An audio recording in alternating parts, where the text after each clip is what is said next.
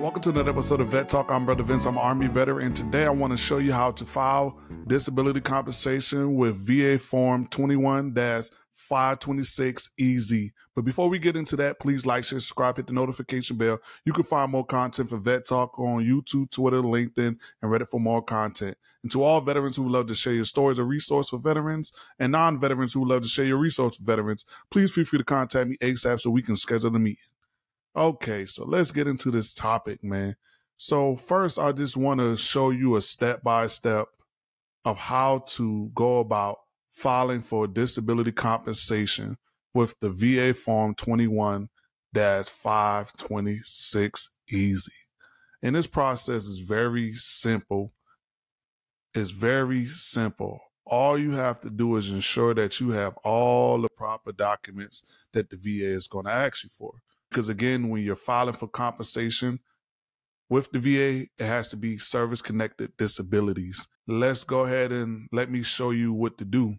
So right here, you can see on the screen, sign in to start your application. You're going to click on that button.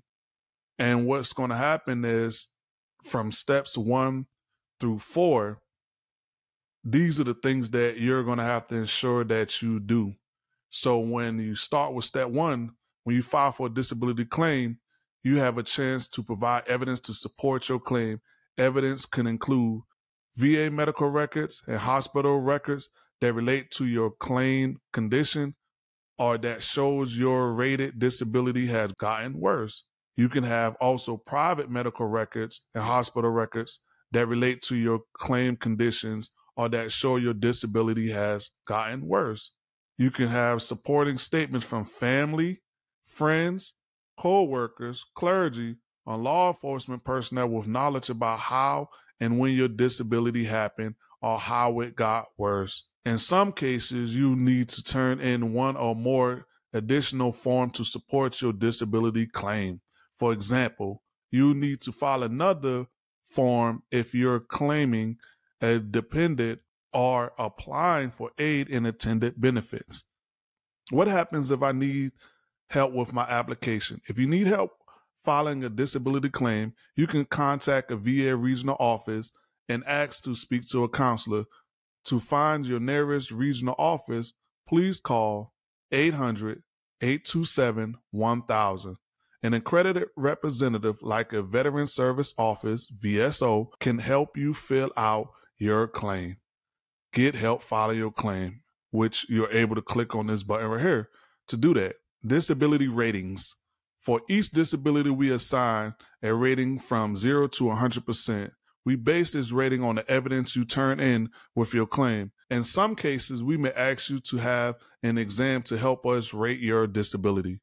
Before filing a claim for increase, you may want to check and see if you already received the maximum disability rating for your conditions. So then we come to step 2, apply. Complete the disability compensation benefit form. After submitting the form, you'll get a confirmation message.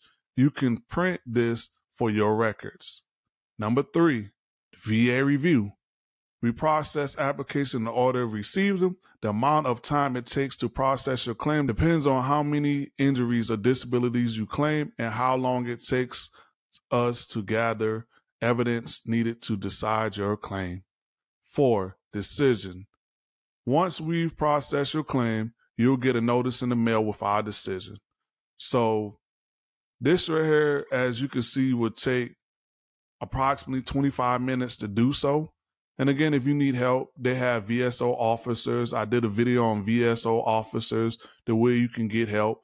Also, Brother Vince sort of kind of knows somewhat about this process because I've done it for myself. My wife is doing it. So I'm able to give, a little advice here and there about what you may need to do. So if you look right here with me, you can see that I was signed in. And if I was intending on filing, the first thing they do is they ask me these questions. And they ask me if I'm on active duty right now. So for me, it would be no. And then they ask me, are you filing a new claim or you disagree with a VA decision on an earlier claim? And I will click whichever box that is. And once I click on that box, it would take me to another page. But the reason why I won't go in depth is because one of the things I want you to understand, once you give the VA a notification of your intent to file, they're backdated to the day that you initiated your intent to file. So that's why I don't want to go and push on that button and go more in depth and show you more, because I don't want them to have any records of me intending to file, because again, I'm 100% and I don't need to file for anything else. I don't need to touch my stuff. I don't need to have them review or do anything with my case. I just really wanted to do this for educational purpose so that you can do this process yourself, or you can seek assistance from a VA counselor or accredited representative. And I just also want you to understand that you have to make sure that if you're going to do it on your own, make sure that you have all of the records that you need. Make sure that you gather all your documents. Make sure that you go to all your appointments. Make sure that you seek self-help. And one of the things that I like to teach veterans is to ensure that you schedule appointments with the VA. I know you may go to an outside doctor, and I think that is great. It's great to have someone, have a second or third opinion about something that's going on with you health-wise. But it's also even better when the VA sees your face. So make sure that you schedule appointments with the VA. See them for whatever needs you have. Because one of the things that I noticed, a lot of people want to file claims with the VA, but the VA haven't seen them in years. They haven't heard from them in years. And then one day out of the blue, they decide that I'm going to file an intent to, receive compensation for my disabilities. And in many cases, that's the wrong answer. That shouldn't be what you should do. What you should do is ensure that even if you didn't see the VA, you saw a medical professional privately. And you start going to the VA and seeing them, because it'll help your case out so that you aren't, going through all these different groups and seeking information from this person, that person, and trying to figure out why your situation is one of those situations where, you are not getting the necessary help that you need, or you're not being compensated for your disability.